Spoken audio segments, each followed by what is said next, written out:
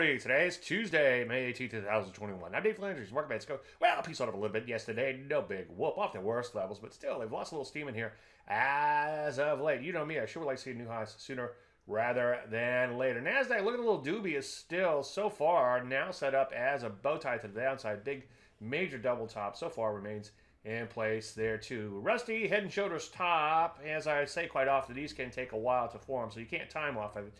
But it does look kind of questionable yet here. Some areas doing pretty good though. Energies, metals and mining, a little help from gold and silver, banging out some new highs in here. As you can see, drugs looking okay at multi-month highs. Biotech, not so much. A lot of other areas, such as the semis, looking questionable too. So what do? Well, I think it's okay to fire off a short or two at this juncture. I wouldn't get too aggressive either way though. And alongside, just pick your spots really, really carefully. Continue to pay attention to the sector rotation, and let's just see how it all shakes out. In other words, one day at a time. Any questions? David@Atlanta.com. I'm Dave Landry. You start to mark a minute.